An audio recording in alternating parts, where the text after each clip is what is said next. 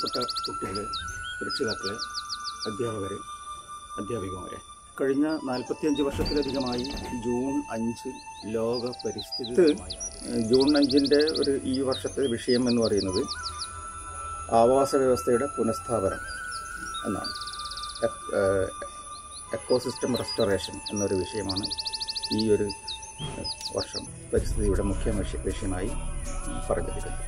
അപ്പോൾ നമുക്ക് നമ്മുടെ ആവാസ വ്യവസ്ഥയെക്കുറിച്ച് അല്ലെങ്കിൽ നമ്മുടെ ചുറ്റുപാടിനെക്കുറിച്ച്, ചുറ്റുപാടുമുള്ള ജീവജാതികളെയൊക്കെ നിരീക്ഷിച്ച് ഒരുപാട് കാര്യങ്ങൾ നിരീക്ഷിച്ച കാര്യങ്ങളൊക്കെ പറ്റി നമുക്ക് ഒരുപാട് കൂടുതലായിട്ട് ചിന്തിക്കാൻ പറ്റും. നമുക്ക് ഈ ലോക്ക്ഡൗൺ സമയമായതുകൊണ്ട് വലിയ യാത്രകളൊന്നും പറ്റില്ലെങ്കിലും, അല്ലെങ്കിൽ സ്കൂളിലുള്ള കൂടിച്ചേരൽ പറ്റുന്നില്ലെങ്കിൽ കൂടിയും നമ്മുടെ വീട്ടുപറമ്പിലൊന്ന് നടന്നു നോക്കിക്കൂടെ? നമ്മുടെ വീട്ടുപറമ്പിലും നാട്ടിലുമായി ഒരുപാട് സസ്യങ്ങളെയും മറ്റും ആശ്രയിച്ച് കഴിയുന്ന ഒരുപാട് ജീവജാലങ്ങൾ.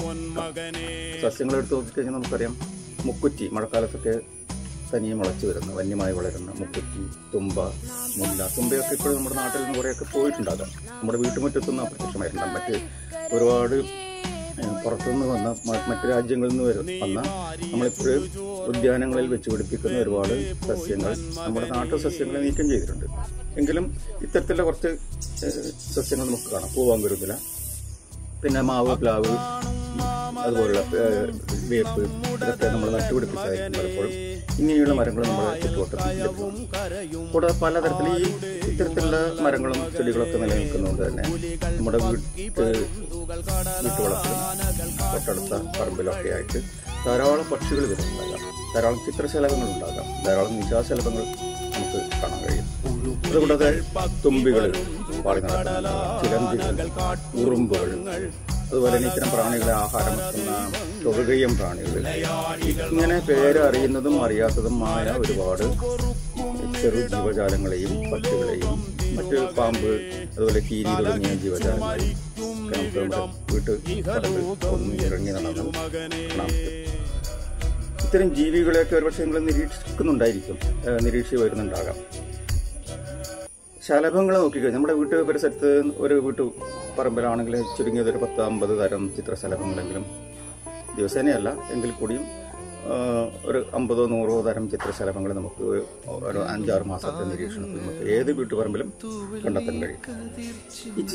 ഈ ചിത്രശലഭങ്ങളെ നിരീക്ഷിച്ച് നോക്കിക്കഴിഞ്ഞാൽ ഇങ്ങനെ പാറി നടക്കുക കാണാം. നല്ല വർണ്ണ ചിറകുകളുമായി, പറക്കുന്ന പൂക്കളായി, അല്ലെ പറക്കുന്ന രത്നങ്ങളായി ഇത്തരം ചിത്രശലഭങ്ങൾ നമ്മുടെ പരിസരത്ത് പാറി നടക്കുകയാണ്. ഈ ചിത്രശലഭങ്ങളെ പലപ്പോഴും നാം കാണാം നമ്മുടെ വീട്ടുമുറ്റത്തുള്ള ചെക്കിയിലോ, അശോകത്തിലോ, ചെമ്പരത്തിയിലോ, അതുപോലുള്ള ചെടികളിലോ ചെന്ന് പൂന്തേൻ നുകരുന്നതും നാം കാണാറുണ്ട്. അപ്പൊ ഈ പൂന്തേൻ നുകരുന്ന സമയത്ത് ഇത്തരം ചിത്രശലഭങ്ങൾ അവരറിയാതെ മറ്റൊരു കാര്യം കൂടി ചെയ്യുന്നുണ്ട്. എന്താണെന്നോ, ഈ പൂക്കളിൽ നിന്ന് തേൻ കുടിക്കുന്ന സമയത്ത് പരാഗണം നടത്തുന്ന ഒരു പരിപാടി കൂടി ഇത്തരം ശലഭങ്ങൾക്കും തേനീച്ചകൾക്കും ഷഡ്പദങ്ങൾക്കും ഉണ്ട്. പരാഗണം നടത്താതെ പൂക്കളിൽ സാധാരണയായി കായ്കളോ വിത്തുകളോ ഉണ്ടാവില്ല. അപ്പോൾ ചെടികളുടെ നിലനിൽപ്പിന്, പ്രത്യേകിച്ച് പൂക്കളും കായ്കളും ഉണ്ടാകുന്ന തരത്തിലുള്ള ചെടികൾ, നമ്മളതിനെ സപുഷ്പി സസ്യങ്ങൾ എന്ന് പറയും. പൂക്കളുണ്ടാകുന്ന സസ്യങ്ങൾ, അല്ലെ പുഷ്പിത സസ്യങ്ങൾ എന്ന് പറയും. അപ്പൊ ഇത്തരം സസ്യങ്ങളെ നിലനിർത്തുന്നതിൽ, ഇത്തരം സസ്യങ്ങളിൽ പരാഗണം നടത്തുക വഴി, അതിൽ കായുണ്ടാകുക വഴി, വിത്തുണ്ടാകുക വഴി ഇത്തരം സസ്യങ്ങളെ നിലനിർത്തുന്നതിൽ വളരെ പ്രധാനപ്പെട്ട ഒരു പങ്ക് വഹിക്കുന്നവയാണ് ചിത്രശലഭങ്ങൾ. ഒരുപക്ഷെ തേനീച്ചകളായിരിക്കും ഏറ്റവും നല്ല പരാഗകാരികൾ. പക്ഷെ രണ്ടാമത്തെ ഏറ്റവും നല്ല പരാഗകാരികൾ എന്ന് പറയുന്നത് ചിത്രശലഭങ്ങളാണ്. ഇനി ഇത്തരം പൂക്കളിൽ തേൻ കുടിക്കുന്നതോടൊപ്പം തന്നെ, പാറി നടക്കുന്നതോടൊപ്പം തന്നെ നിങ്ങൾക്ക് ചിലപ്പോൾ ചില ചെടികളിൽ ശലഭങ്ങളുടെ ലാർവകളെ കണ്ടിരിക്കും. ശലഭങ്ങളുടെ കുഞ്ഞുങ്ങൾ. ശലഭങ്ങൾക്ക് നമുക്കറിയാം 4 ഘട്ടങ്ങളിൽ മുട്ട വിരിഞ്ഞ് പുഴുവായിരുന്നു. പുഴു പിന്നീട് ഒരു വളർച്ചയുടെ ഒരു ഘട്ടത്തിൽ പ്യൂപ്പയായി മാറുന്നു. പ്യൂപ്പയിൽ നിന്ന് പിന്നീട് പൂർണ്ണ വളർച്ചയെത്തിയ ജീവിയായ ശലഭം പുറത്തേക്ക് വരുന്നതെന്ന് നമുക്ക് പറയാം. അപ്പൊ ഇത്തരം ശലഭങ്ങൾ നമ്മുടെ തേൻ കുടിക്കുന്നതോടൊപ്പം തന്നെ പല ചെടികളുടെ ഇലകളിലും പോയി ഇരിക്കുന്നതാണ്. ചില ചെടികളുടെ മൊട്ടുകളിൽ, അല്ലെ പൂക്കളിൽ ചെന്ന് ഇന്ന് മുട്ടയിടുന്നതും കാണാം. നമ്മുടെ നാട്ടിൽ, അല്ലെ വീട്ടുപറമ്പിൽ ഉറുദൂക്കി എന്ന് പറയുന്ന അല്ലെങ്കിൽ ഈശ്വരമുല്ല എന്ന് പറയുന്ന ചെടിയുണ്ടെങ്കിൽ അതിൽ മുട്ടയിടുന്ന 2-3 തരത്തിലുള്ള ശലഭം. അതുപോലെ ഇലമുളച്ചി ഉണ്ടെങ്കിൽ അതിൽ പിൻചിറകിൽ ചുവന്ന വലിയ പാടുകളുള്ള നല്ല ഭംഗിയുള്ള ഓമനത്തമുള്ള ചെങ്കോമാളി ചിത്രശലഭവും ഒരുപക്ഷെ നമ്മൾ മുട്ടയിടുന്നത്. ഇലമുളച്ചി നമുക്ക് വെച്ചുപിടിപ്പിക്കാൻ നല്ലൊരു ചെടിയാണ്. ചെടിയായിട്ടും ഉപയോഗിക്കാം, മരുന്നായിട്ടും ഉപയോഗിക്കാം. അതോടൊപ്പം തന്നെ ഇത്തരം വർണ്ണഭംഗിയുള്ള നല്ല ചെറിയ ശലഭങ്ങളുടെ ആഹാരസസ്യം എന്ന നിലയിൽ അത്തരം ശലഭങ്ങളെ ദിവസേന കാണാനുള്ളൊരു ഭാഗ്യം കൂടി ഈ ഇത്തരം ചെടികൾ വെച്ചുപിടിപ്പിക്കുന്നത് നമുക്ക് ലഭിക്കും. ചിത്രശലഭങ്ങൾ ഇത്തരം ഒരുപാട് ചെടികളിൽ ഇപ്പം അശോകത്തിൽ മുട്ടയിടുന്നുണ്ട്, ചെക്കിയിൽ മുട്ടയിടുന്നു. ചെത്തിയൊക്കെ നിങ്ങൾ വെച്ചുപിടിപ്പിച്ചാൽ അതിൽ ഇരുതലച്ചി എന്ന് പറയുന്ന ശലഭം, മാവിന്റെ മേലെ ഒരുപാട് ശലഭങ്ങളും. നേരത്തെ പറഞ്ഞതുപോലെ ഈശ്വരമുല്ലയിൽ നമ്മൾ ഏറ്റവും ഇന്ത്യയിൽ കാണുന്ന ഏറ്റവും വലിയ ശലഭമായ ഗരുഡ ശലഭം ഈശ്വരമുല്ലയിലാണ്. അതോടൊപ്പം തന്നെ ചക്കര ശലഭം, നാട്ടുറോസ് എന്നീ മറ്റ് 2 ശലഭങ്ങൾ കൂടി ഈശ്വരമുല്ല എന്ന ചെടിയിൽ പണ്ട് മുതൽ നമുക്ക് അറിയുന്നതായിരിക്കും. പല വീട്ടുപറമ്പിലും ഉണ്ടായിരുന്ന ഔഷധമായിട്ട് ഉപയോഗിച്ചത്. അപ്പൊ ഇങ്ങനെയുള്ള ശലഭങ്ങളെ ഒക്കെ നമുക്ക് നിരീക്ഷിക്കാം. നമുക്കറിയാം ഇത്തരം ശലഭങ്ങൾക്കൊക്കെ മലയാളത്തിൽ പേര് കൊടുത്തിട്ടുണ്ട്. കുറെ കൊല്ലം മുമ്പ് 1997 മുതലാണ് മലയാളത്തിൽ ചിത്രശലഭങ്ങൾക്ക് കേരളത്തിൽ കാണുന്ന ചിത്രശലഭങ്ങൾക്കും മലയാളത്തിലുള്ള പേരുകൾ നിരീക്ഷിക്കാനും അതിന്റെ പേര് പഠിക്കാനൊക്കെ വളരെ എളുപ്പമാണ്. അതോടൊപ്പം തന്നെ നേരത്തെ പറഞ്ഞതുപോലെ ശലഭങ്ങൾ ഉണ്ടെങ്കിൽ നമ്മുടെ പരിസ്ഥിതി ആരോഗ്യമുള്ളതാണ് നമുക്ക് പറയാൻ പറ്റും. കാരണം ഏറ്റവും കൂടുതൽ സസ്യങ്ങൾ എത്രമാത്രം വൈവിധ്യമുണ്ടോ, അല്ലെങ്കിൽ എത്ര പലതരത്തിലുള്ള സസ്യങ്ങളുണ്ടെങ്കിൽ തീർച്ചയായിട്ടും പലതരത്തിലുള്ള ചിത്രശലഭങ്ങളെ നമുക്ക് നേരിട്ട് കാണാൻ പറ്റും. ഇപ്പോൾ പൂമ്പാറ്റകളെയും ചെടികളെയും നിരീക്ഷിക്കുക വഴി ഈ നമ്മുടെ പരിസരത്തിലുള്ള അല്ലെങ്കിൽ നമ്മുടെ പരിസ്ഥിതിയിലുള്ള ജീവജാലങ്ങളുടെ പരസ്പര ബന്ധത്തെക്കുറിച്ച്, ഒരു ജീവജാലം എങ്ങനെയാണ് മറ്റൊരു ജീവജാലവുമായി പരസ്പരം ബന്ധപ്പെട്ടിരിക്കുന്നു എന്ന കാര്യത്തെക്കുറിച്ച് നമുക്ക് അറിയാൻ പറ്റും. അതിനുള്ള ഒരു ഉദാഹരണമാണ് ഞാൻ ഈ ചെടികളും ചിത്രശലഭങ്ങളും തമ്മിലുള്ള ബന്ധത്തെക്കുറിച്ച് പറഞ്ഞത്. 2 രീതിയിലുള്ള ബന്ധമാണ്. ഒന്ന്, തേൻ കുടിക്കാൻ ആയിട്ട് ചെടികളെ ആശ്രയിക്കുന്നുണ്ട് ചിത്രശലഭങ്ങൾ. അതോടൊപ്പം തന്നെ അവയുടെ വംശവർദ്ധനവിനായി അല്ലെ പ്രജനനത്തിനായി ചെടികളെ ആശ്രയിക്കുന്നവരെയാണ് ചിത്രശലഭം.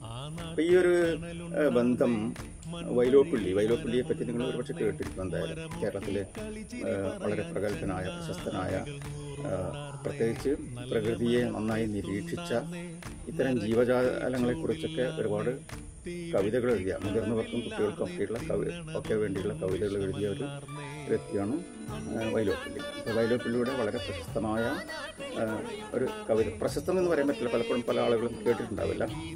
പൂമ്പാറ്റ എന്ന് പറയുന്നൊരു കവിതയുണ്ട്. ആ കവിതയിൽ അദ്ദേഹം പറയുന്നൊരു കാര്യം കൂടി ഞാൻ നിങ്ങളുടെ മുമ്പിൽ, അത് ഒരു കറിവേപ്പിലയിൽ ഒരു പുഴു ചെന്നിരുന്നിട്ട് ആ കറിവേപ്പില ഇങ്ങനെ കറുമുറക്കുന്ന സമയത്ത് ആ വീട്ടുകാരൻ അല്ലെങ്കിൽ കൃഷിക്കാരൻ, ഒരുപക്ഷെ വൈലോപ്പിള്ളി തന്നെയാകും, അതിനെ നിരീക്ഷിച്ച് പുഴുകേറി തിന്നെൻ്റെ കറിവേപ്പുകലയായി കഴുവേറി പുഴുവിനെ ഞാനരയ്ക്കും, പച്ചിലയൊക്കെയും കത്രികപ്പല്ലിനാൽ പപ്പടം പോലവൻ തിന്നുവല്ലോ എന്ന് വിചാരിച്ചിട്ട് അതിനെ ഞെരിച്ച് കൊല്ലാൻ വിചാരിച്ചിരുന്ന കൃഷിക്കാരൻ, പക്ഷേ അല്ലെങ്കിൽ ആ വീട്ടുകാരൻ ഈ ശലഭപ്പുഴുവിനെ നോക്കുകയും പിന്നീട് അത് പ്യൂപ്പിയായി പൂമലർ കൂടൊരുക്കി പ്യൂപ്പിയായി മാറുകയും അവസാനം ചിത്രശലഭമായി പാറി നടക്കുകയും ആ ചിത്രശലഭത്തെയൊക്കെ ഈ ആൾ നിരീക്ഷിച്ചുകൊണ്ട്, ഈ വീട്ടുകാരൻ അല്ലെങ്കിൽ കൃഷിക്കാരൻ അല്ലെങ്കിൽ ഒരുപക്ഷെ കവി തന്നെ നിരീക്ഷിച്ചുകൊണ്ട് അദ്ദേഹം കണ്ടെത്തുന്ന നിഗമനം ഇതാണ്. അതായത് ഈ ശലഭങ്ങളൊക്കെ പിന്നീട് ആ ശലഭങ്ങളെ നമ്മൾ ഉപദ്രവിക്കേണ്ടതല്ല, കാരണം ആ ശലഭങ്ങൾ ഒരു തരത്തിൽ നമുക്ക് ഉപദ്രവകാരിയായി മാറുന്നില്ല. അപ്പോൾ ആ ചിത്രശലഭങ്ങളെ നമ്മൾ പരിപാലിക്കേണ്ടതുണ്ട് എന്ന് അദ്ദേഹം പറയുകയാണ്. വരികളിതാണ്: ചെന്നോ വിളിക്കല്ല മക്കളെ നിങ്ങളീ ചെല്ലച്ചിറകാർന്ന സുന്ദരനെ, മകരന്തമുണ്ടിവൻ മലരിനത്തിൽ പകരും പരാഗം പൂമ്പരാഗം, ഏവം പരാഗം പകർന്നു വേണം പൂവിന് കായികനി അങ്കുരിപ്പാൻ, മക്കളെ നമ്മളെ പാലിക്കുവാൻ വന്ന മംഗളദേവത ഈ ശലഭം. അതായത് ഈ ശലഭങ്ങളെയൊന്നും ചെന്ന് പിടിക്കരുത്, കാരണം അവ പൂക്കളിൽ മകരന്തമുണ്ട്, പൂന്തേനുണ്ട്. അതുവഴി അവ ജീവിക്കുന്നതോടൊപ്പം തന്നെ അവരുടെ ആഹാരം തേടുന്നതോടൊപ്പം തന്നെ പരാഗം പകരുന്നതാണ്, അല്ലെ പരാഗണം നടത്താൻ നിയോഗിക്കപ്പെട്ട ജീവജാലങ്ങളിൽ ഒന്നാണ്. ഇവ പരാഗണം നടത്തിയിട്ട് വേണം പൂവിന് കായികനി അങ്കുരിപ്പാൻ.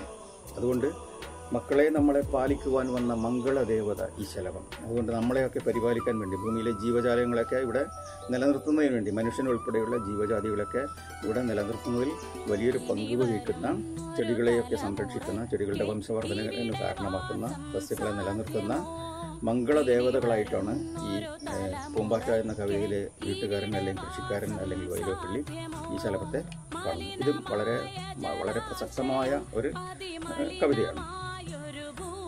അപ്പോൾ ചിത്രശലഭങ്ങൾ മാത്രമല്ല, നമുക്ക് പക്ഷികളുണ്ട് ഒരുപാട്, ഇല്ലേ? പുന്നാരനും മൈനയും അതുപോലെ മഞ്ഞക്കിളി, നാഗമോഹൻ, സൂചിമുഖി പക്ഷികൾ, കുട്ടറുകൻ, കുയിൽ, ഇതുപോലുള്ള ഒരുപാട് 10-50 തരത്തിലുള്ള പക്ഷികളെ നമ്മുടെ വീട്ടുവളപ്പിൽ തന്നെ പലപ്പോഴും നാം കാണാറുണ്ട്. അതിൽ ചിലതൊക്കെ ഇപ്പോൾ നാഗമോഹൻ എന്ന് പറയുന്ന പക്ഷികളൊക്കെ ചിലപ്പോൾ വിരുന്നുകാരനായി കേരളത്തിലേക്ക് എത്തുന്നതാണ്. അപ്പോൾ ഇങ്ങനെയുള്ള ജീവജാലങ്ങളെ കൂടി നമുക്ക് സൂക്ഷ്മമായി നിരീക്ഷിച്ചുകൊണ്ട് ആണെങ്കിൽ ആ നിരീക്ഷിച്ച കാര്യങ്ങൾ നിങ്ങളുടെ ഒരു ഡയറിയിൽ പ്രകൃതിയെപ്പറ്റി പഠിക്കുന്ന, അല്ലെങ്കിൽ പ്രകൃതി നിരീക്ഷണം വിഷയമാക്കി നിങ്ങൾ നടത്തുന്ന നിരീക്ഷണങ്ങളെ പറ്റി എഴുതി വെക്കാൻ ഒരു നോട്ട് പുസ്തകമോ ഒരു ഡയറിയോ സൂക്ഷിക്കുക. അതിൽ ഇത്തരം നിരീക്ഷണക്കുറിപ്പുകൾ നമുക്ക് എഴുതി വെക്കാൻ പറ്റും. ഇപ്പോൾ പക്ഷികളെ നിരീക്ഷിക്കുന്നത് ചിലപ്പോൾ നാഗമോഹൻ പക്ഷിയൊക്കെ സ്ഥിരമായിട്ട് ഏതെങ്കിലും ഒരു സെപ്റ്റംബർ മാസത്തിലായിരിക്കും മിക്കവാറും എത്തുന്നത്. ഇപ്പോൾ എല്ലാ വർഷവും 2-3 വർഷം നോക്കിക്കഴിഞ്ഞാൽ അതേ സമയത്ത് മിക്കവാറും ഒരേ തീയതിയിൽ തന്നെ നിങ്ങളുടെ വീട്ടുപുറത്തിൽ എത്തുന്നതായിട്ട് കണ്ടെത്താൻ പറ്റും. അപ്പോൾ ഇങ്ങനെയുള്ള ജീവജാലങ്ങൾ, അതുപോലെ തന്നെ തുമ്പികൾ നമ്മുടെ നാട്ടിൽ ഒരുപാടുണ്ട്. കേരളത്തിൽ 170ഓളം തരത്തിലുള്ള തുമ്പികളുണ്ട്. അവയ്ക്കൊക്കെ ഞാൻ നേരത്തെ പറഞ്ഞതുപോലെ മലയാളത്തിൽ പേര് കൊടുത്തിട്ടുണ്ട്. അപ്പോൾ തുമ്പികൾ നമുക്കറിയാം, പലപ്പോഴും കുളത്തിൻ്റെ അവിടെയൊക്കെ ഇങ്ങനെ ചെന്നിരുന്ന് നോക്കിക്കഴിഞ്ഞാൽ തുമ്പികൾ വെള്ളത്തിന് മുകളിൽ കൂടി പറക്കുന്നത് കാണാം. സ്കൂളിൽ നിന്ന് മാത്രമല്ല നമുക്ക് വിദ്യാഭ്യാസം ലഭിക്കുന്നത്, അതിലേറെ നമ്മുടെ ചുറ്റുപാടിൽ നിന്ന്, നമ്മുടെ നാട്ടിൽ നിന്ന്, നമ്മുടെ ആകാശത്തിന് കീഴിൽ നിന്ന് ഒരുപാട് അറിവ്, യഥാർത്ഥത്തിലുള്ള വിദ്യാലയം എന്ന് പറയുന്നത് ഈ ആകാശത്തിന് ചുവട്ടിൽ തന്നെയാണെന്ന് 1947 ഒളപ്പമണ്ണ എന്ന് പറയുന്നൊരു കവി പറയുന്നുണ്ട്. തിങ്കളും താരങ്ങളും പൂവള്ളിക്കതിർ ചിഹ്നം തുങ്കമാം വാനിൻ ചോട്ടിലാണ് എൻ്റെ വിദ്യാലയം. അതിൻ്റെ മറ്റു വരികൾ, ആരല്ലൻ ഗുരുനാഥൻ പാരിതിലെല്ലാം എന്നെ പഠിപ്പിക്കുന്നുണ്ട്. സ്കൂളിലെ അധ്യാപകർ മാത്രമല്ല, ഒരുപാട് ഇതുപോലുള്ള ജീവജാലങ്ങളും പ്രപഞ്ചത്തിലുള്ള അല്ല ഭൂമിയിലുള്ള മറ്റു ഒരുപാട് കാര്യങ്ങളൊക്കെ ആഗ്രഹിക്കണം. എല്ലാവർക്കും പരിസ്ഥിതി ദിന ആശംസകൾ. നന്ദി. ഈ പരിസ്ഥിതി ദിനവേളയിൽ നമ്മൾക്ക് ഈ മഹാമാരി കൊണ്ട് നഷ്ടപ്പെട്ട 2 പ്രശസ്ത പരിസ്ഥിതി പ്രവർത്തകരെ ഓർമ്മിക്കേണ്ടതുണ്ട്. ഒന്ന് സുന്ദർലാൽ, അടുത്തയിടെ മരിച്ച സുന്ദർലാൽ ബഹുഗുണ, ചിപ്കോ പ്രസ്ഥാനത്തിൻ്റെ നേതാവ്. അതുപോലെ തന്നെ മരത്തെ കെട്ടിപ്പിടിച്ചുകൊണ്ടാണ് അദ്ദേഹം മരം മുറിക്കുന്നവരുടെ മുന്നിൽ നിൽക്കാറ്. അതുപോലെ സുഗതകുമാരി ടീച്ചർ, നമ്മുടെ പ്രശസ്ത സാഹിത്യകാരിയും പരിസ്ഥിതി പ്രവർത്തകയുമാണ്. തൻ്റെ കവിതകളിലൂടെയും തൻ്റെ പ്രവർത്തനങ്ങളിലൂടെയും പരിസ്ഥിതിക്ക് ഒരു കാവലാളായി മാറിയ ഒരു പ്രശസ്ത വ്യക്തിത്വമാണ് അവർ. ഇന്ന് ജൂൺ 5 ലോക പരിസ്ഥിതി ദിനം. നമ്മളെല്ലാവരും ലോക പരിസ്ഥിതി ദിനം ആചരിക്കുന്നത് പരിസ്ഥിതിയെക്കുറിച്ച് ബോധവാന്മാരാകുക എന്നത് ഉദ്ദേശിച്ചാണ്. അതായത് ഐക്യരാഷ്ട്രസഭയുടെ നേതൃത്വത്തിൽ 1972 ജൂൺ 5 മുതൽ 26 വരെ പരിസ്ഥിതി സമ്മേളനം നടക്കുകയുണ്ടായി. തുടർന്ന് 1973 ജൂൺ 5 ആദ്യത്തെ ലോക പരിസ്ഥിതി ദിനം ആചരിക്കാൻ തുടങ്ങി. ഓരോ വർഷത്തെയും പരിസ്ഥിതി ദിനം ഓരോ വിഷയ പ്രാധാന്യം നൽകിയാണ് നമ്മൾ ആഘോഷിക്കുന്നത്. അതുപോലെ തന്നെ ഈ പരിസ്ഥിതി ദിനം ആഘോഷിക്കുന്നതിന് വേണ്ടി ഒരു ആതിഥേയ രാജ്യത്തെയും ഏൽപ്പിക്കാറുണ്ട്. അത് ഈ പ്രാവശ്യത്തെ ആതിഥേയ രാജ്യം നമ്മുടെ അയൽരാജ്യമായ പാകിസ്ഥാനാണ്. നമുക്കറിയാം, പരിസ്ഥിതി എന്ന് പറഞ്ഞു കഴിഞ്ഞാൽ എല്ലാം ഉൾക്കൊള്ളുന്ന ആവാസ വ്യവസ്ഥയാണ്, അല്ലേ? 1947 ഒരേയൊരു ഭൂമി എന്ന ആശയത്തോടെ ആരംഭിച്ച ലോക പരിസ്ഥിതി ദിനം 47ാം വർഷത്തിൽ നമ്മുടെ ആവാസ വ്യവസ്ഥ പുനഃസ്ഥാപിക്കുക എന്ന ആശയത്തിൽ എത്തി നിൽക്കുകയാണ്. നാം അധിവസിക്കുന്ന ഭൂമി ഒരു മനോഹരമായി സംരക്ഷിക്കേണ്ടതിൻ്റെ കടമയാണ് എന്ന ബോധ്യത്തോടെയാണ് ഓരോ വ്യക്തിയും പ്രകൃതിയുടെ കാവലാളാണ് എന്ന തിരിച്ചറിവ് ഈ പരിസ്ഥിതി ദിനത്തിൽ നാം ഭൂമിക്കായി സമർപ്പിക്കേണ്ട ഹരിത പ്രാർത്ഥനയാണ്. സ്വാർത്ഥത ഉപേക്ഷിച്ച് മരം നട്ടു വളർത്തിയും വെള്ളം സംരക്ഷിച്ചും പ്ലാസ്റ്റിക് മാലിന്യത്തെ ഇല്ലാതാക്കിയും നമ്മുടെ ആവാസ വ്യവസ്ഥയെ സംരക്ഷിക്കണം എന്നാണ് എനിക്ക് ഈ വേളയിൽ പറയാനുള്ളത്. നന്ദി. കളിച്ചും പഠിച്ചും കൂടി ചേർന്നിരുന്ന വിദ്യാലയം അടഞ്ഞുകിടക്കാൻ തുടങ്ങിയത് ഒരു വർഷത്തിലേറെയായി. വെള്ളത്തിൽ പരിസ്ഥിതിയുടെ പ്രകൃതികളിൽ നിന്ന് പ്രകൃതികളുടെ പ്രവർത്തനങ്ങളെ പോകുന്നതിൽ നമുക്ക് അഭിമാനിക്കാം. ഭൂമിയുടെ അമ്മയാണ്. ശ്വസിക്കാൻ പ്രാണവായു, കുടിക്കാൻ വെള്ളവും കഴിക്കാൻ ഭക്ഷണവും നൽകുന്ന അമ്മയാണ് പ്രകൃതി എന്ന് മനസ്സിലാക്കുന്നു. വരും തലമുറക്കായി നാം വൃക്ഷത്തെ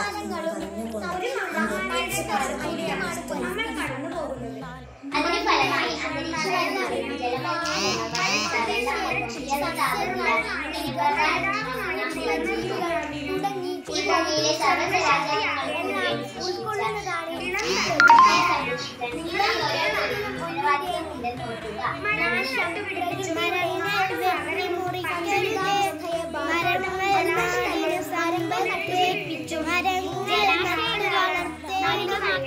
ഒത്തൊരുമിച്ച് കാത്തിടാം പ്രകൃതി എന്ന അമ്മയെ.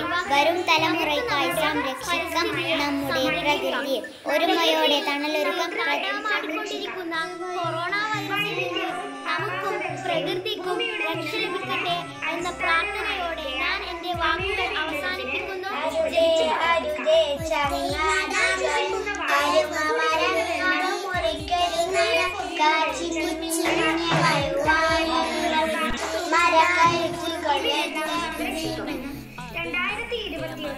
ജൂൺ 5 പരിസ്ഥിതി ദിനത്തിൽ നമുക്ക്